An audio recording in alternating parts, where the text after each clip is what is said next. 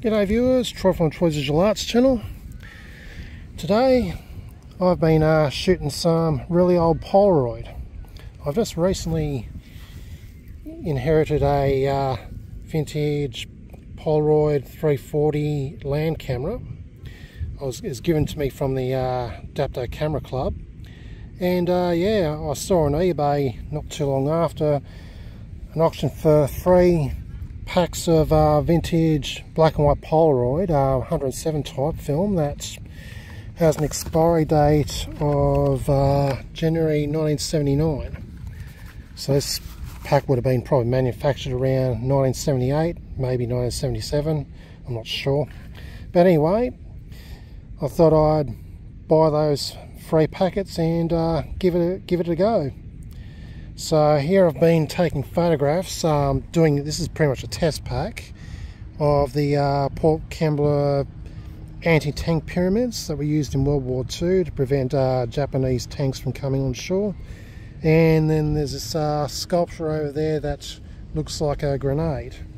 Well, anyhow, this is pretty much a test pack to work out how to expose this film, because I've got 2 packs of this yet to shoot.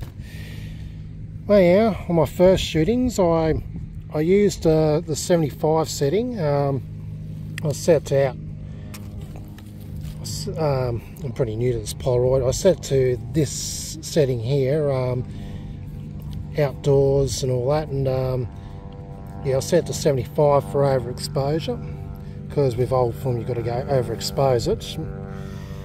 And yeah, I took my shots. And I pulled the pulled the Polaroids out and waited about 15 to 30 seconds for them to develop on the first few shots that actually did turn out. About 3 of the exposures were actually duds, the chemicals dried up. But anyhow, so I was getting these faint images of the pyramids, which is a good start. I mean, I was having pretty much very little expectations, but I do know that old Polaroid film from the 70s can work. So I was disappointed they were very faint, but that's because I didn't leave. I had to, because of the chemicals are so old, I had to let it develop for a lot longer. I've learnt on my later shots, which is of that grenade-like sculpture. So this one here, these 2 shots here actually did yield a clear image. Sadly, the chemicals didn't spread as nicely as these shots, but heck, I do see that grenade-like sculpture. So this one here, I set the speed to 3000, which was its original box speed.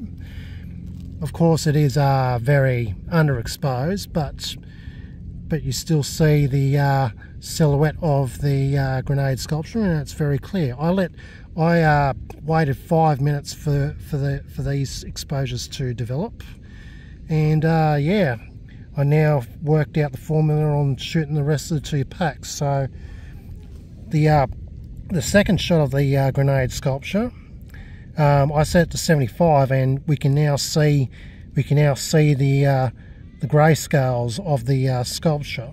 So that is, to my personal standards, nicely exposed. So I've now worked out for the next 2 packets. I set the film speed to 75 for overexposure to compensate for the age of the film, and when I pull the Polaroid out, let it develop for about 5 minutes, and I should get images like these. Oh yeah, I'm really happy that I've gotten images of sorts on this first pack of Polaroid. So, oh yeah, another thing too to mention. Yeah, when I peeled the Polaroid open, the exposures open, the developing. There's like a coating, some kind of coating over it, which was very, taffy and sticky and all that. Because I'm new to this, I don't know if I was meant to stay on there, but I decided to wipe it off with wet wipes, because it was just sticky, and it was looking pretty yucky. But anyhow, after wiping it off, you know, you get a decent picture, so I guess they're meant to come off. But because this is so old, you know, it's not going to work. The developing's not going to work as reliably. So it's just, and the remnants are going to just stick to the image and all that. Don't know if the wet wipe's going to wreck the images in the long run, but yeah, well, it's the best thing I can do to just get that sticky crap off. But anyhow, I'm really happy I've got images.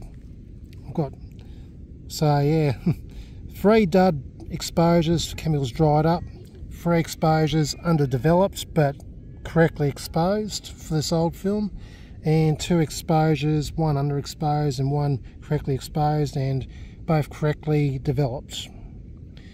I'm pretty happy with the results of this test roll. So yeah, the next 2 packs I'll be shooting some pretty decent images on the exposures that actually do work. Alright, well, stay tuned for my next video when I shoot my next packet, which I'll be going around and properly shooting subjects. So yeah, this is a test roll, and I now know what to do with the film. Alright, stay tuned for my next video. This is Troy from Troy's Visual Arts channel, signing out.